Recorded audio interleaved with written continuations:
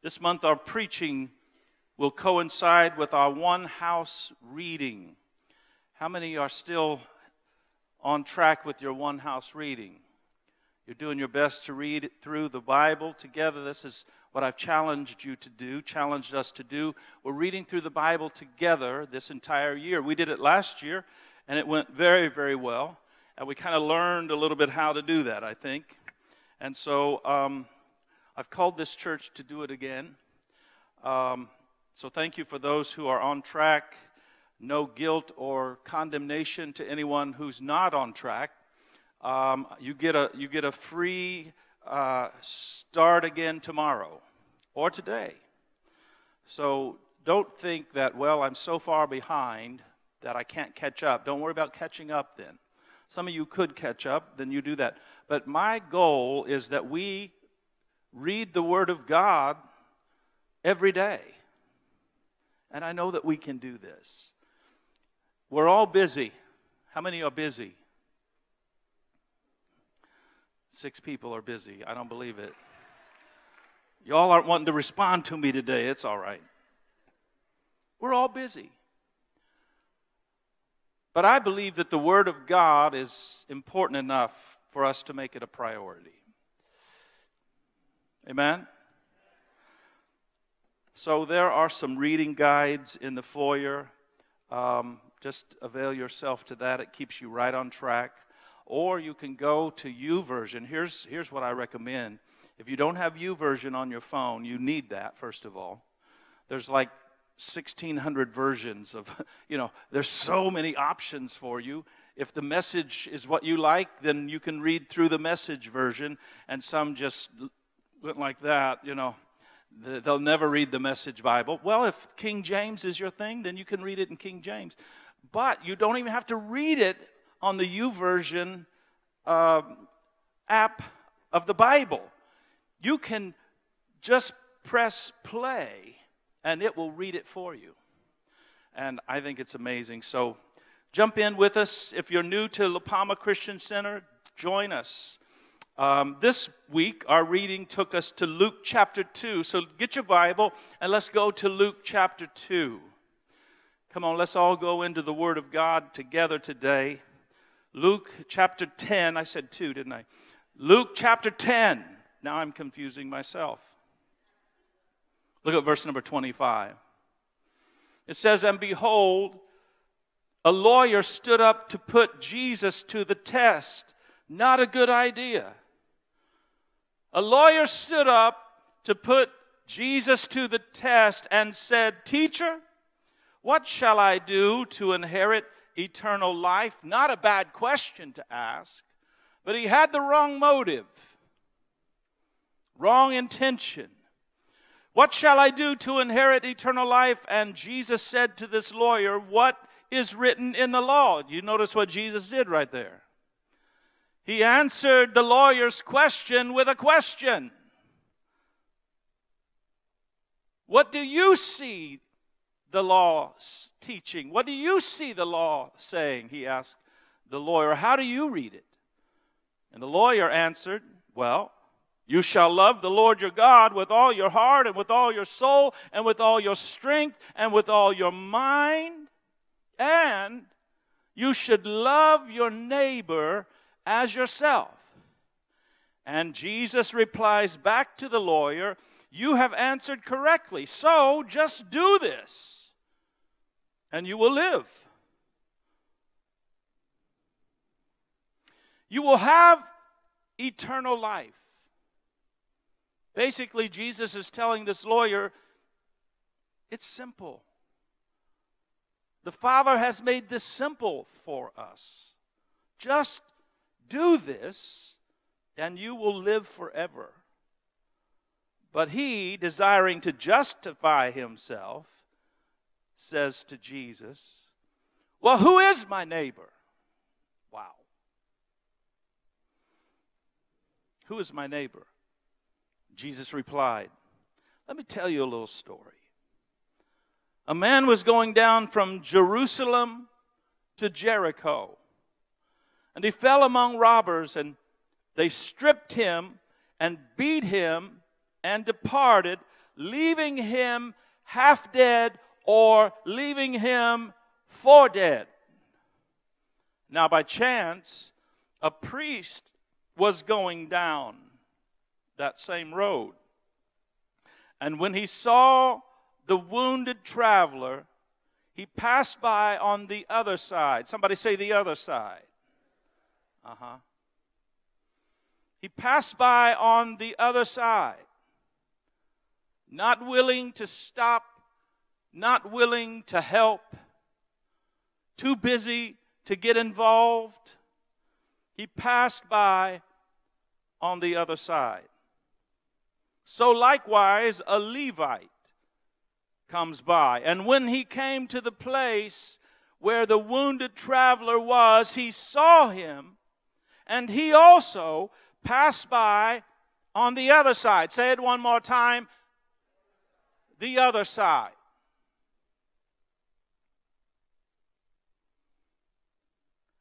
But a Samaritan, of all things, of all the people, a Samaritan, as he journeyed, he came to where the wounded traveler was. And when he saw him, he was moved with compassion. So he went to him and bound up his wounds, pouring on oil and wine. Then he set him on his own donkey and brought him to an inn to take care of him. And the next day he took out 2 denarii and gave them to the innkeeper, saying, "Take care of him, and whatever more you spend, I will repay you when I come back." Then Jesus asked the lawyer, "Which of these 3 do you think proved to be a neighbor to the man who fell among the robbers?" And the lawyer answered, "The one who showed him mercy." And Jesus said to him, "Go and do likewise." Thank you, Lord, for today. Thank you for your presence in this room. Thank you for prodding us and prompting us. Lord, we quiet ourselves now to hear your word. We pray you speak to us and show us how we can better love our neighbors. We pray it in Jesus' name. About 4 years ago, I received a call from one of my neighbors. She was crying, and she told me that her husband's time to pass was fast approaching. We had known that her husband was going to pass soon, but you never know the actual day. You never know the actual time. So I immediately went to my neighbor's house, and when they opened the door and I stepped through the doorway, her husband passed just as I entered the house. Those neighbors were Ken and Joe Studebaker. I don't see Joe here. Joe, you here? I hope you're watching then. I sure do love you. We've been watching for Ken, knowing his time was coming. They're my actual neighbors. They're my closest neighbor in proximity. We can talk over the wall. Marlene sometimes does. "Hey, Joe." Get her a good little step ladder. Because she's so short, she's got to have that step ladder to look over the wall. But every now and then she'll talk to Joe. My actual neighbors. I wanted to do everything possible to love my neighbor. But I have other neighbors. And I'll be honest with you, I don't know all of my neighbors' names. How many are with me? You got some neighbors that you know, and then you got some neighbors you don't really know.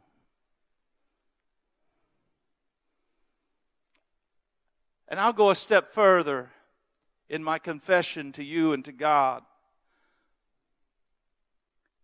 I could use a little help in loving my neighbors. Anybody with me today? And I'm not just talking about down Pine Ridge and off of Walker. Because our neighbors, may we not be confused as this conniving lawyer was as to who our neighbors are. Our neighbors are those around us that are in need. Our neighbors are those around us who are hurting and in trouble. How many need some help in loving your neighbors? That's what I want to talk about today. Loving our neighbors. Jesus had just finished a debrief with 70 disciples that he had sent out with special power and special authority to do the things that he had done. The 70 returned, and I can just imagine them swapping stories. One says, dude, I laid my hands on this blind guy and his eyes opened up. Can you imagine praying for somebody that's legally blind, physically blind, actually blind, and in Jesus' name their eyes open and they're able to see? Can anybody even imagine that?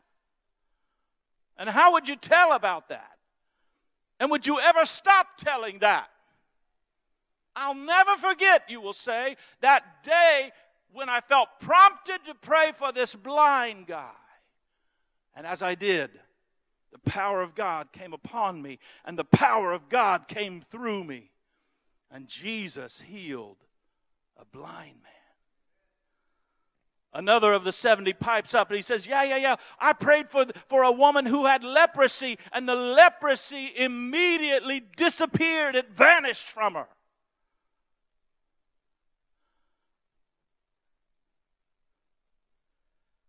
Another one pipes up and says, yeah, even demons were subject to us in your name. Coming back totally amazed and in awe at what happened through their lives to neighbors that they didn't even know their names, to neighbors that before that encounter they had never even met, neighbors that weren't even in the same city that they lived in. They were dispatched throughout the area, different towns, different villages. In fact, Jesus told them, listen, if you come to some village or some town and they won't have anything to do with you, what were they supposed to do? Just dust off your shoes and dust off your pants and dust off your robe and move on. Don't even look back. Because there's somebody else that's going to receive what I'm sending you out to give. Don't be discouraged when somebody turns you down when you say, why don't you come to church with me? Because somebody else is going to say yes. Right, Ken? Right, buddy? You got one of your best friends sitting with you. This is like your third week. You keep coming around, we're going to think you're part of our family. And I hope it is so.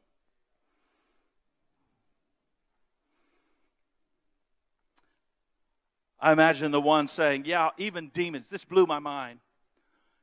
Even demons were subject to us in your name. We're casting demons out. We're telling demons where to go. And they obeyed. To which Jesus replied, I love this. Jesus said, yeah, I was there when God kicked Satan out of heaven and he fell like lightning. If you've got your Bible open, you can just look back a few verses and see that. It's so amazing. So there's this debrief happening. 70 disciples with special authority, special power sent out by Jesus And then, as they are debriefing, they are rudely interrupted by some expert in the law. And he stood up to challenge Jesus with a wrong heart and a wrong mind and a wrong motive. What must I do to inherit eternal life? As I said earlier, not a bad question if it's asked with purity and honesty. What must I do to inherit eternal life? Jesus answers his question with a question, which was a common response from a rabbi. What does the law say? How do you read that? Love God, love my neighbors. The lawyer responds. You've answered correctly. Just do that then. Don't complicate it. Just do that. Love God and love your neighbor like you love yourself, and don't we love ourselves? Anybody look in a mirror today? Anybody look in a mirror more than once today?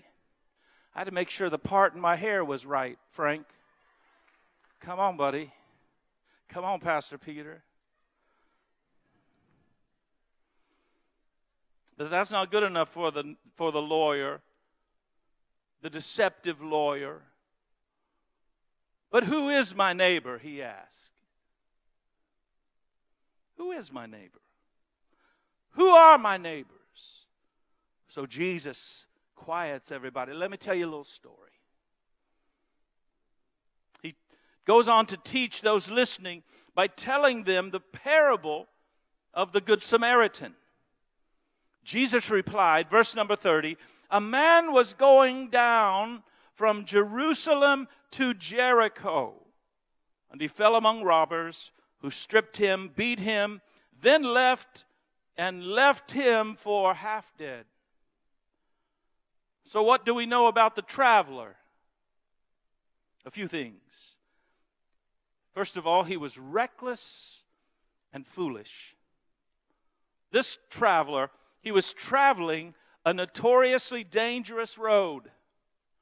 The road from Jerusalem to Jericho was about 17 miles and drops down about 3,600 feet from start to finish.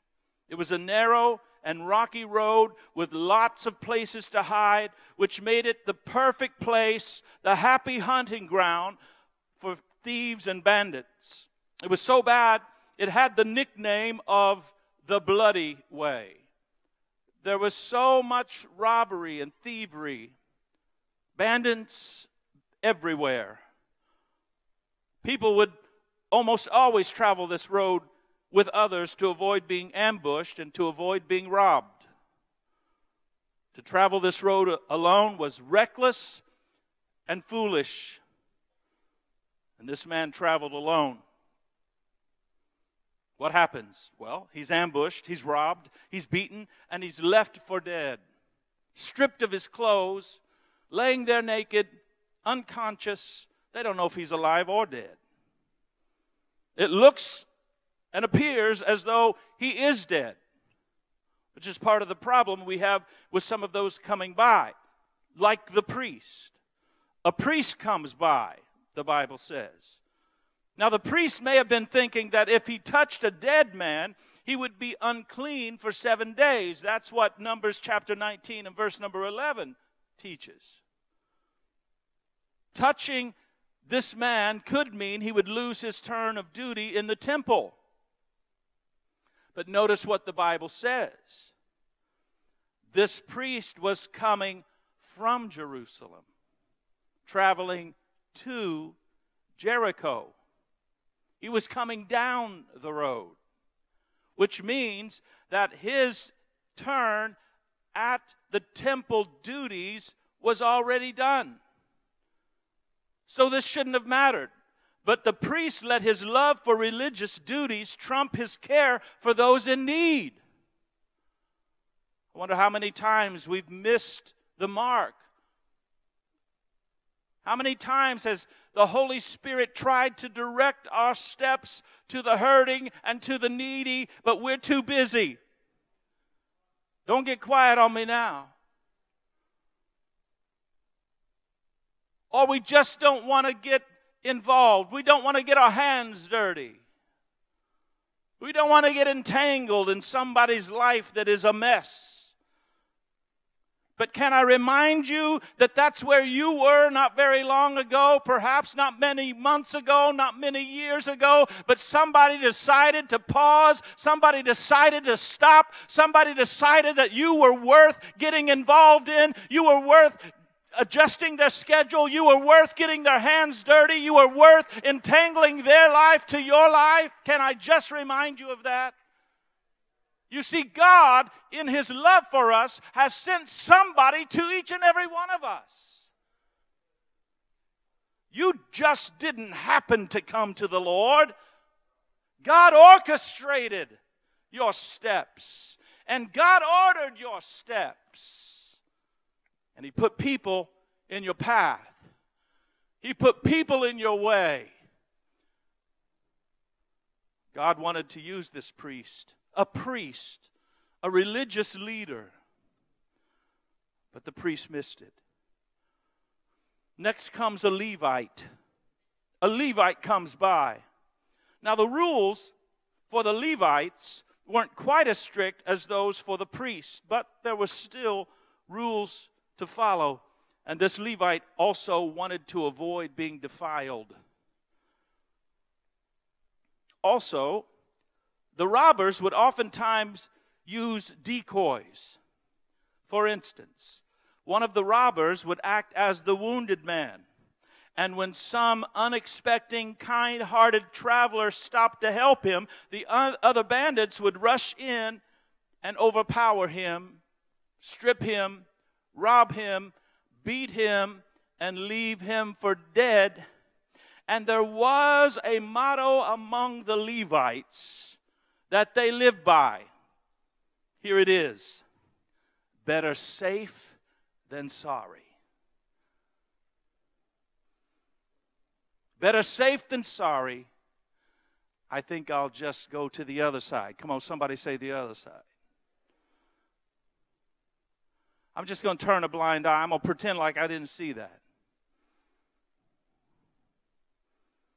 And we try to convince ourselves, and we try to even convince God, when we know deep down inside, I was supposed to help that person. I was supposed to love my neighbor. Then a Samaritan comes by. The listeners may have thought, aha! Here comes the villain. Elbowing, watch what he says about these no-good Samaritans. You see, the Israelites and the Samaritans had no dealings with each other and really no love for each other. But Jesus shocks the listeners by making the Samaritan the hero instead of the villain. And it is the Samaritan who helps us see what is required in loving our neighbors today. What is required? Well, loving our neighbors requires compassion. I don't have a lot of notes for you, but I really feel the Lord is speaking to us today. Hear the word of the Lord. Loving our neighbors requires compassion. Back to verse 33. But a Samaritan, of all people, as he journeyed this road, he came to where the wounded traveler was, and when he saw him, look what happened. He had compassion. He was moved with compassion. One of the most important ingredients in effectively loving our neighbors is compassion. What do I mean by compassion? What is compassion? It is sympathetic pity and concern for the suffering or misfortunes of others. Let me say that again. Compassion. Sympathetic pity and concern for the sufferings or misfortunes of other people. Something touches your heart. Something pricks your heart and moves you a little bit from center. Compassion. We see a need and we are compelled by compassion. See, compassion is to compel us. We see it, and so we have to do something about it. We refuse to sit idly by and do nothing. Why? Because of compassion. We have to get our hands dirty. We have to get involved. We have to say, listen, I'm going to have to move my schedule around. I got to call somebody because I had a meeting, but I can't even do that meeting because the Holy Spirit has guided me and directed me to someone in need, someone who's hurting, someone who's suffering. And I've been moved with compassion. Don't just let yourself be moved in your heart. That's just the starting place for compassion.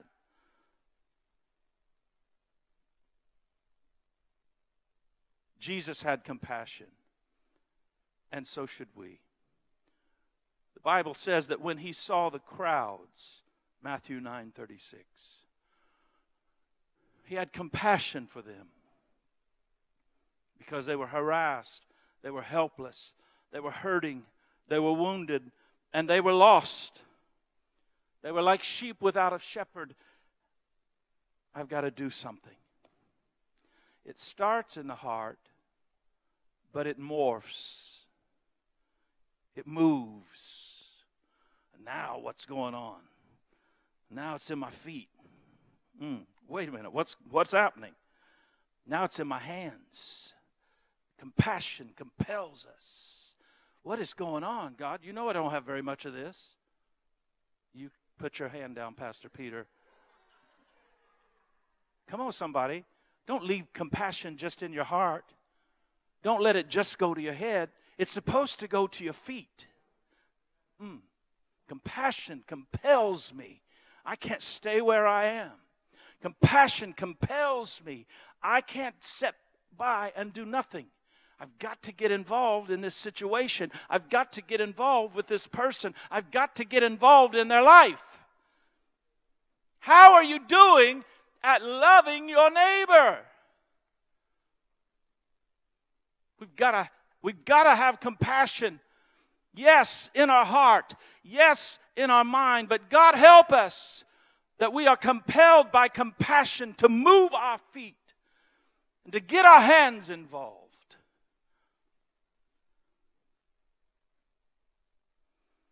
It's what's required. God, give me compassion. Come on, somebody. Pray it with me right where you are. God, give me compassion. Anybody need a little bit more compassion?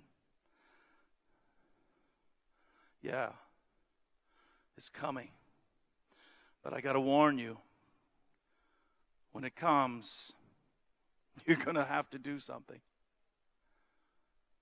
Hurting people, suffering people, they're everywhere. I'm telling you, they're everywhere. God, move us with compassion. What else is required? Loving our neighbors. Number 2, it requires sacrifice.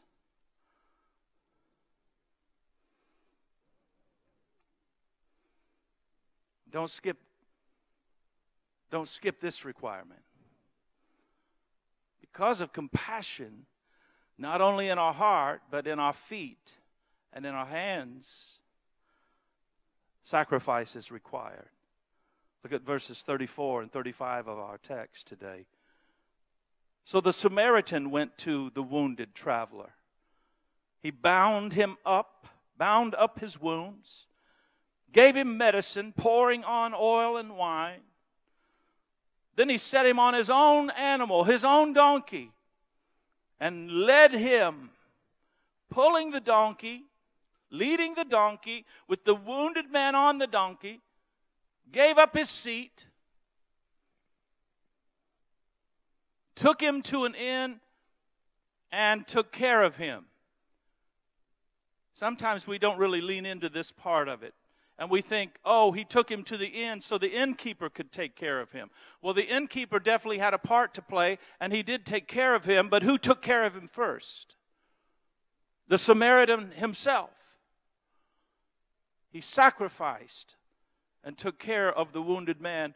And then the next day, so he actually stayed with this wounded man overnight to take care of him. The next day, he took out some money. Come on and get your wallet out, everybody. Seriously. Get your purse, ladies. Get in your wallet, men. I want to see it. I want to see it. Butler's holding up her phone with Bank of America. You know my Venmo, right? You already know that. Let me see what you got. You might say, there's not much in there. Doesn't matter. There's something in there. I want to see it. Do you know how blessed you are? Do you know how blessed you are? I'm talking about on your worst day. I haven't said this for a little while. I used to say this often, but it's still so true. On my worst day, I'm far more blessed. On the day that I struggle the most financially, I'm far more blessed than the vast majority of the world. We need to keep that in perspective. Why has God blessed me? Why has God blessed you? I believe that we are blessed to be a blessing.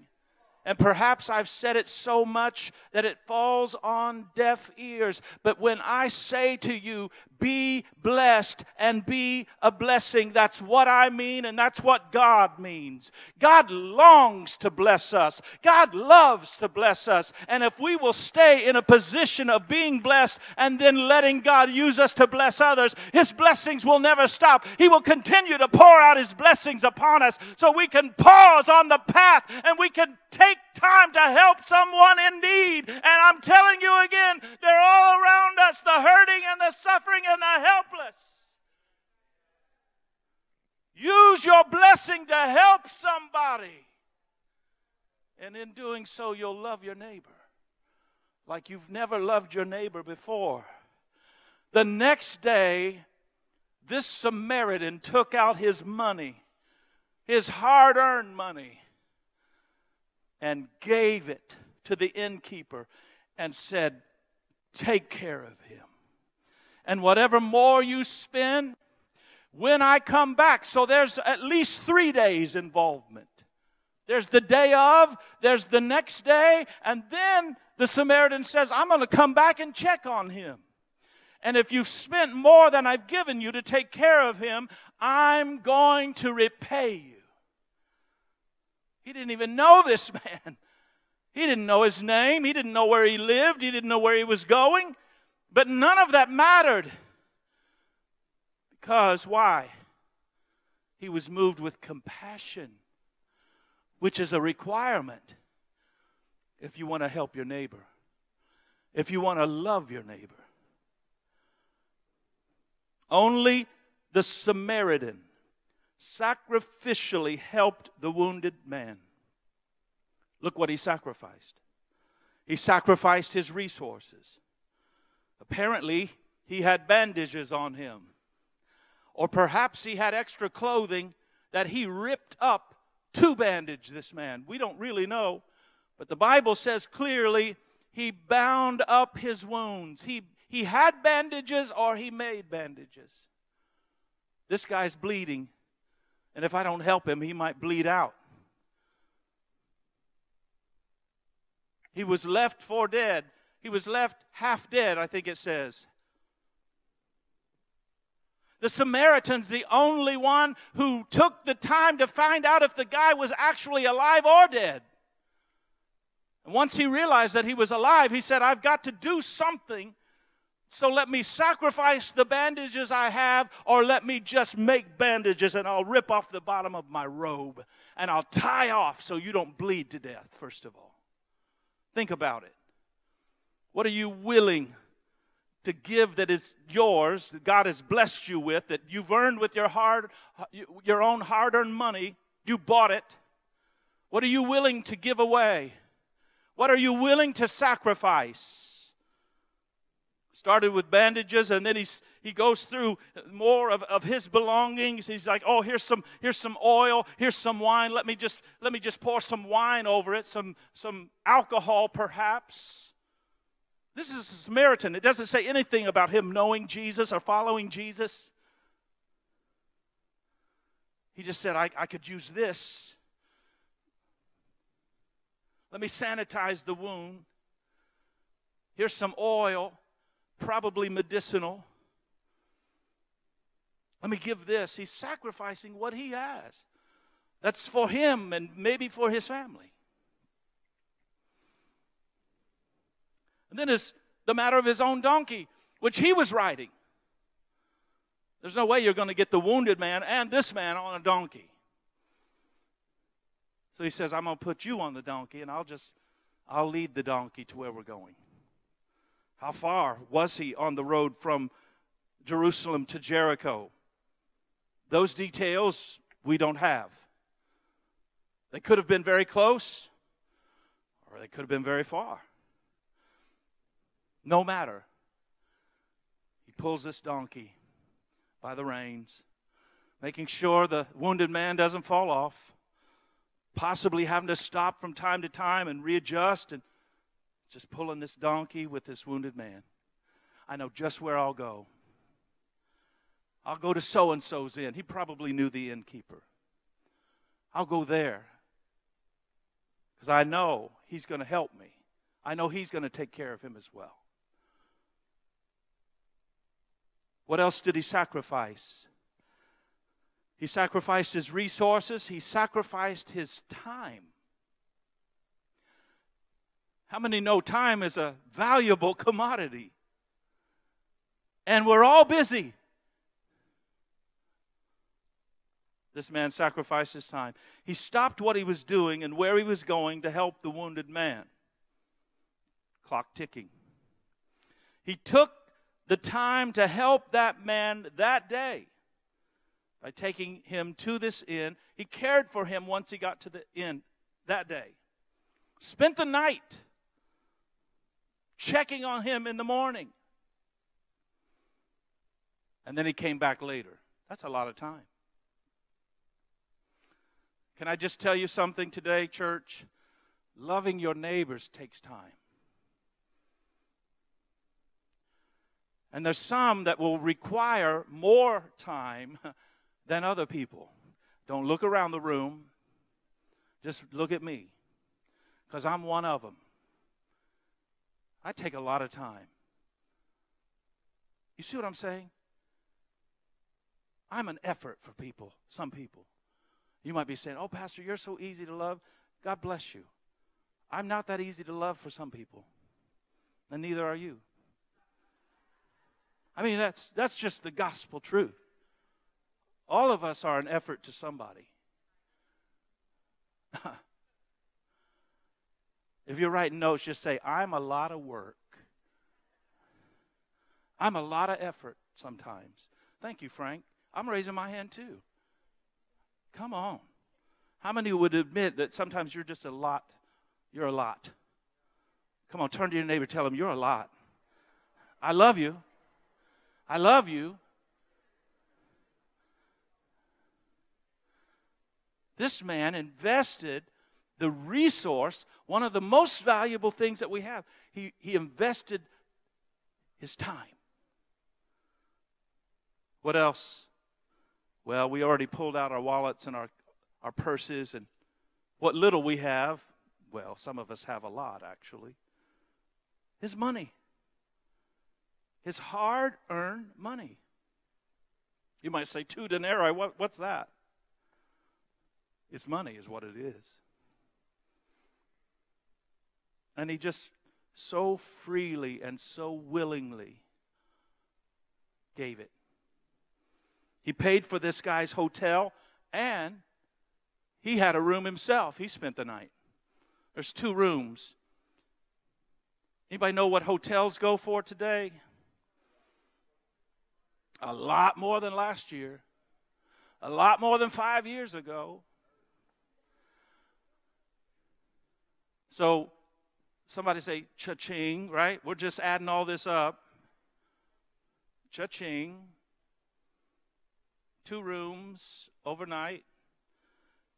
Well, the dude had to have some food. There we go. Let me buy you a meal, and I'm hungry myself. So it adds up. It adds up. Then he had to take care of this man. It says that he took him to the inn, and he took care of him. Right here. He took him to an inn, and then he took care of him. He made do with what he had in his duffel bag, his saddlebag on the donkey. What do I have in here? I'm not prepared to take care of a man that's so badly wounded. He's going to bleed to death, perhaps. Don't even know if he's alive or dead. And I found out he is alive, but I've got limited supply, so he's got to invest in taking care of this guy. Come on. Cha-ching. Can you just see me with the visor and the cigarette sticking out of my mouth, and I'm doing the adding machine? I don't smoke. I'm just saying, we're adding this all up. That's a lot of money, I suppose. No matter where it is, it's all relative. But think of 2 rooms. Think of some food. Think of some medicine, some supplies. And then he just kept going. He gave the innkeeper money, and he promised that if there is additional monies that are spent, I'll pay you back. I'll reimburse you. It just amazes me. He even paid for additional cost for the care of a wounded man that we don't even get his name. The Samaritan man didn't even know the wounded man, but compassion caused him to sacrifice his resources, his time, even his money in order to help a man in need. One more requirement for loving our neighbors. Loving our neighbors requires mercy. Let me close this message. Back to our text, verses 36 and 37. Which of these 3 do you think proved to be a neighbor to the man who fell among the robbers? The lawyer says, well, obviously, the one who showed him mercy. And Jesus says to the lawyer, go and do likewise.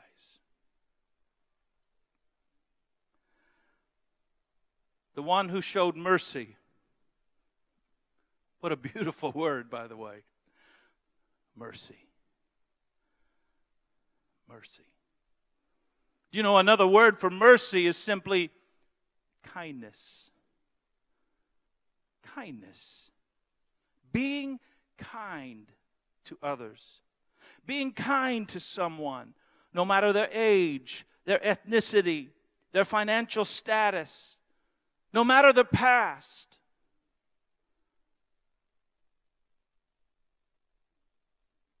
Someone might say, but Pastor, some people are hard to be kind to. Which is the exact same thing that somebody's thinking about you.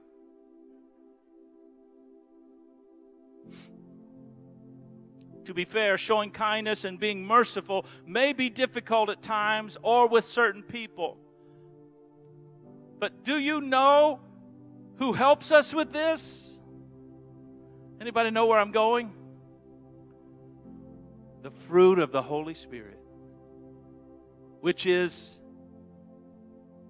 kindness. We'll just skip all that other. The fruit of the Spirit is kindness, mercy.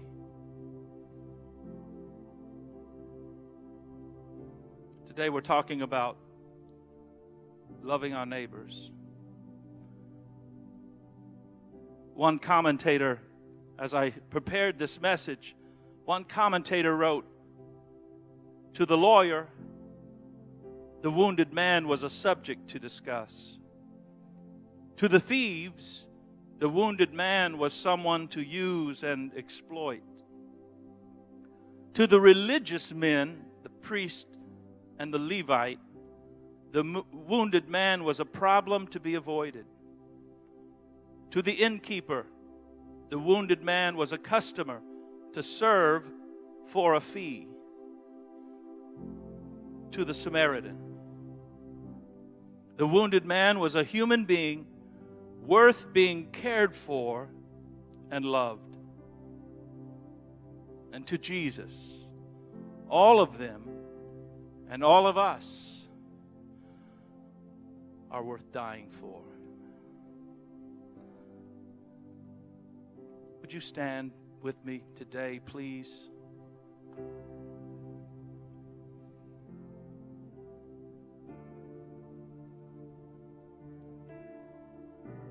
With heads bowed and eyes closed. If you're here today and you're not in right relationship with God, and you need to ask Him to come in and forgive you of sins, and you need to recommit yourself to Him. If you're here and you would like to rededicate your life to Christ, I just want you to raise your hand. Is there anyone here? You need to rededicate your life. Perhaps you're here and you've never dedicated your life. You could raise your hand.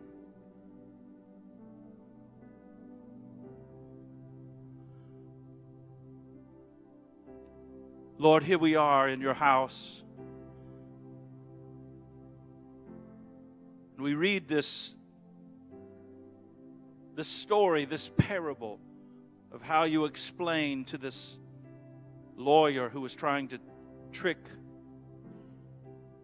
Jesus. He lays out this beautiful example of loving our neighbors. And we confess today that we don't always get this right, and we confess that we actually need some help in doing this better. So, Lord, would you give us the requirements that are needed? Give us compassion. Help us to sacrifice. Give us mercy, so that we can be even more effective in what we've been called to do, loving our neighbors.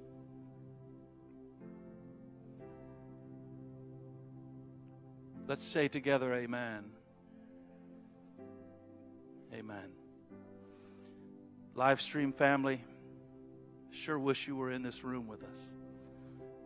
But we understand that many of you can't be. And yet, every Sunday, there you are.